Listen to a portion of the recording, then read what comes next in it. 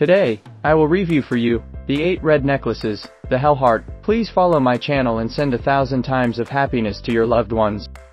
Hello everyone, I'm IndieElf.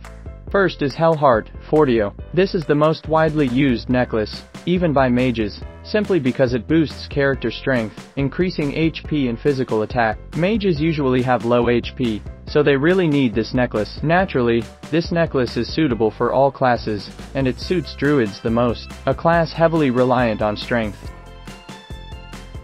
Second is Helheart, Dextro. It increases the agility stat of the class, which helps increase attack power, critical hit rate, and evasion. If you notice, when wearing the necklace, the evasion rate is 35%, but without it, it's only 28%. As for the critical hit rate, it's 26% without the necklace, and with the necklace, it increases to 30%.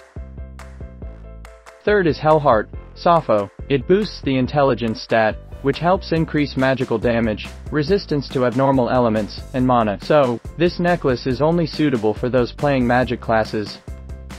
Fourth is Helheart, Pyro. It increases fire damage by 2% each time you deal or receive fire damage. This suits classes that use the Fire Dragon set, as this set deals fire damage to itself and enemies, such as Pyroknight, Heretic, etc.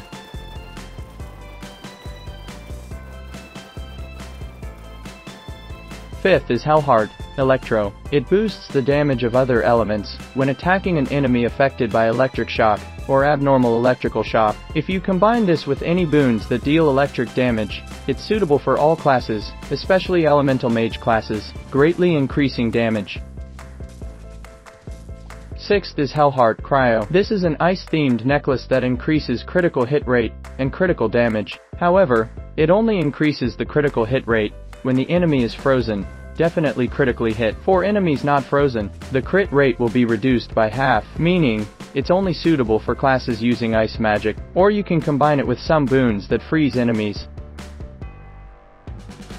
Seventh is Helheart, Tenebro. It increases dark damage, but you have to endure designated damage, meaning you'll be able to kill enemies easier but also be more susceptible to death. I'm not sure which class to combine this with.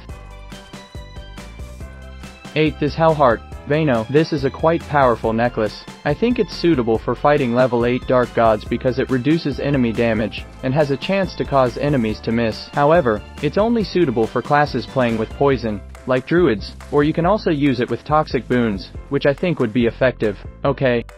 After reading about these 8 red necklaces, which one is your favorite? What do you want to see next? Please leave a comment below. Alright. That's it for today's video. Thank you for your enthusiastic support. Thank you, everyone.